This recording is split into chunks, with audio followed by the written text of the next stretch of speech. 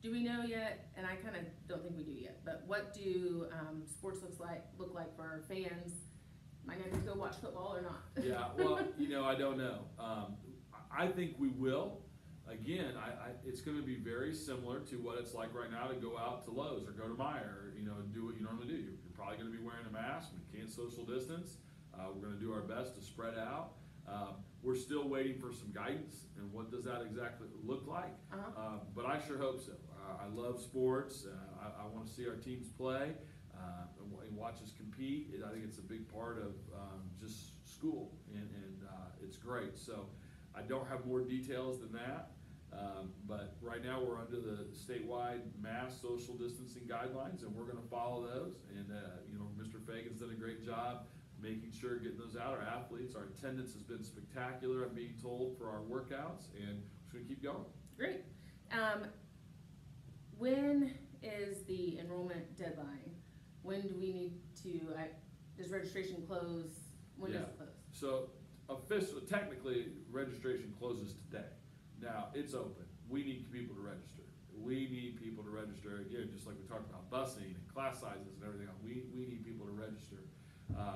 So if you haven't registered, we're going to still let you register, but we really need everybody to get registered just as quickly as possible.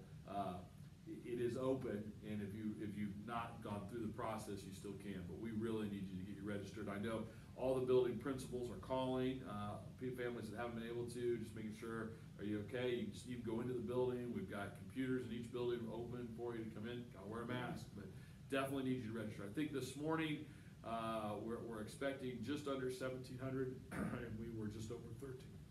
Okay, so we're getting there, but we still got ways to go. Yes, all right. And if somebody has registered and says, I chose this, but now I want that, I believe I tried to get on last night to look to see if I could do that with my own kid. I mean, I'm not switching them, but just to see how it works. I believe they can get on Skyward, and it says something like, I want to change my registration. Yeah, you can. Probably right now, too, I would also follow up with the building principal. Okay. I would just call the building principal and let them know, hey, this is what I'm thinking. I think, too, what people will find is just how ready we are to go. Yeah. Yeah. Yes. And then I think the last thing, I did have a parent ask, is there anything they can do as parents to help and support the teachers and staff?